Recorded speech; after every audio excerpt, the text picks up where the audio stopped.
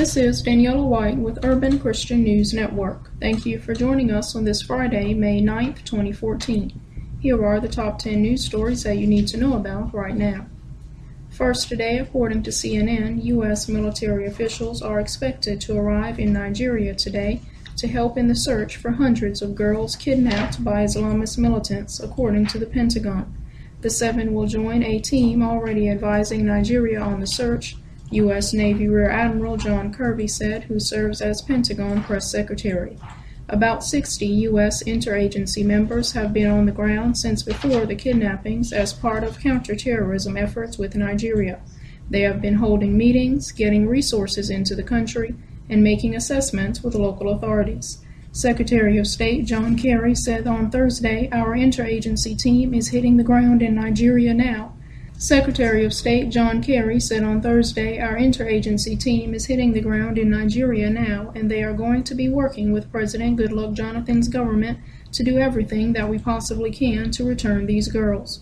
Their tasks include establishing a coordination cell to provide intelligence, investigations, and hostage negotiation expertise." According to Kirby, there are no plans to send American combat troops into Nigeria. Second today, according to Religion News Service, Catholic, Protestant, and Orthodox leaders joined forces on Wednesday to call for an end to the silence over persecuted Christian communities in Egypt, Iraq, and Syria. Leith Anderson, president of the National Association of Evangelicals, called the region the unsafest place in the world for Christians. He said, "What we are seeing here is ecumenical cleansing. It is an ecumenical cleansing that is forcing people who are Christians, by whatever label, out of countries where their roots are from the beginning." Anderson and others were joined on Capitol Hill by the co-chairs of the Religious Minorities in the Middle East Caucus, Representative Frank Wolf and Representative Anna Eshoo, who have pushed for the appointment of a special envoy focused on Middle East religious minorities. More than 180 clergy, seminary professors, authors, and activists have signed a pledge of solidarity and a call to action that advocates for the special envoy, in addition to a regional review of U.S. foreign aid to ensure recipients uphold principles of pluralism and religious freedom. They also seek assurance that religious minorities receive fair access to U.S. refugee assistance. Third today, according to Bloomberg, President Vladimir Putin visited the Crimea region he annexed from Ukraine amid growing tensions as officials said the European Union is preparing to expand sanctions to cover some Russian companies. Putin's trip to Sevastopol, the home of Russia's Black Sea Fleet, was his first since the Crimean Peninsula seceded from Ukraine in March. It came hours after he watched tanks rumbling across Red Square in Moscow to commemorate the Soviet victory over the Nazis in World War II. The government in Kyiv and its U.S. and European allies said Putin is fomenting unrest in eastern Ukraine, where pro-Russian separatists in the Donetsk and Luhansk regions are preparing to stage autonomy referendums on May 11th. Fourth today, according to USA Today News, President Obama will announce new plans today designed to boost solar power and promote energy efficiency, including the completed installation of solar panels on the White House roof. The solar panels on the president's residence are part of an energy retrofit that will improve the overall energy efficiency of the building, according to White House spokesman Matt Lyric. During a visit to Walmart in Mountain View, California, near San Jose, Obama will also outline what aides call some 300 private and public sector commitments designed to create jobs and reduce carbon pollution. The speech comes 3 days after the administration issued a report saying that climate change caused by pollution is already damaging the environment and triggering extreme weather conditions. Fifth today, according to the Baptist Press, Southern Baptist and Evangelical Church members can now invest with Guidestone funds. Since its 2001 inception, Guidestone Funds has limited participation to pastors, missionaries, and employees of Southern Baptist and Evangelical churches and ministries, as well as their immediate family members.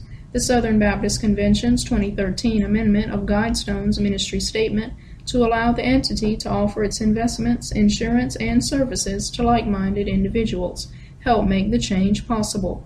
Guidestone described the change, which went into effect on May 5th, as an important next step in supporting the company's long-term growth and fulfilling its mission. Ron Dugan, Chief Strategic Investment Officer for Guidestone, said, "We believe that the time is right to make these funds available to a wider Christian audience." 6 today, according to Fox 5 San Diego, a lawsuit was filed in San Diego on Thursday on behalf of 6 women who claimed they were the victims of sexual battery and harassment at a drug and alcohol recovery program affiliated with the Rock Church Ministries of San Diego. The lawsuit claims the women, 5 participants and 1 former employee, suffered sexual misconduct at the hands of a recovery program director. It names husband and wife David and Tina Powers and the ABC sober living facilities they run, which are affiliated with the Point Loma-based Rock Church, according to the lawsuit. Attorney Erwin Zalkin said the plaintiffs were exploited because they were vulnerable. The lawsuit alleged that David Powers behaved inappropriately toward the women at different periods between 2010 and 2013, and that his wife was aware of this behavior. One of Powers' employees, Fred Murray, is also named as a defendant. 7 today, according to the Associated Press, the head of the mission charged with destroying Syria's chemical weapons said on Thursday the last 16 containers of dangerous chemical agents that need to be transported out of the country are in a contested area not far from Damascus that is currently inaccessible. Sigrid Kaag appealed to countries with influence on armed groups fighting in Syria to help arrange unfettered access for experts to the site at a military airbase and safe transport for the chemicals to the port of Latakia, where Danish and Norwegian ships are waiting to take the containers to a U.S. vessel for destruction. Kaag spoke to reporters after briefing the UN Security Council and said in an interview later with the Associated Press that the 16 containers, representing 8% of Syria's declared stockpile, contain material to produce the deadly nerve agent sarin, as well as other dangerous chemical agents. 8 today, according to CBS Boston, a reenactment of a black mass celebrating Satan is scheduled to take place at Harvard University on Monday evening. It has outraged the Catholic Church, but the group holding the event says it's educational. The Harvard Extension Cultural Studies Club is hosting the Satanic Temple from New York. The Black Mass is scheduled for Monday night on the basement of Memorial Hall. Mizan Oteria, a student at Harvard, said it's kind of troubling, especially to Christians, but at the same time, if they're doing it for academic inquiry, this should be a safe place. Another student, Farhad Zokhani, said it is still heavily offending a group. And what's the purpose? The Archdiocese of Boston wants Harvard to put a stop to the event. They issued a statement saying the Catholic Church in the Archdiocese of Boston expresses its deep sadness and strong opposition to the plan to stage a black mass on the campus of Harvard University in Cambridge. For the good of the Catholic faithful and all people, the Church provides clear teaching concerning satanic worship. This activity separates people from God and the human community. It is contrary to charity and goodness, and it places participants dangerously close to destructive works of evil.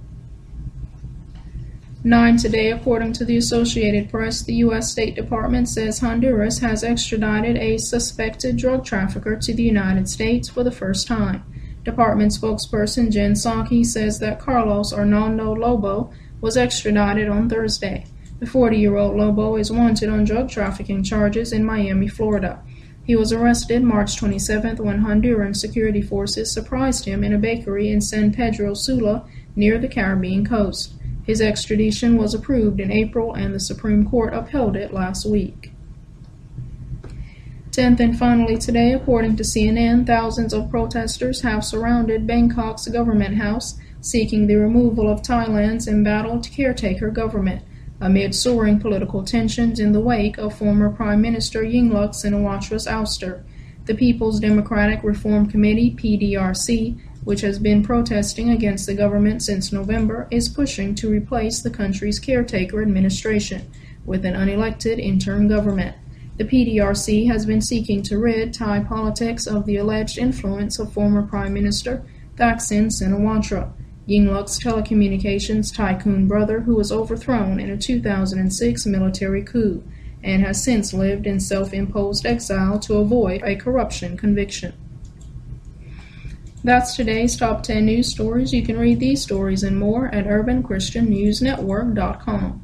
As you go throughout this day, keep this word in mind. Romans 8:1-2 says, "Therefore there is now no condemnation for those who are in Christ Jesus, because through Christ Jesus the law of the Spirit who gives life has set you free from the law of sin and death." God loves you. He always has, and He always will. He loves you so much that the Bible says in John 3:16, "For God so loved the world, that He gave His only begotten Son, that whosoever believeth in Him should not perish, but have everlasting life." If you don't know the Lord Jesus Christ as your Savior, why don't you get to know Him today? Just believe in your heart that Jesus Christ died, was buried, and rose by the power of God for you. Pray and ask Him to come into your heart today, and He will. Romans 10:13 says, "For whosoever shall call upon the name of the Lord shall be saved." Thanks so much for listening. I'm Daniela White with Urban Christian News Network. May God bless your day.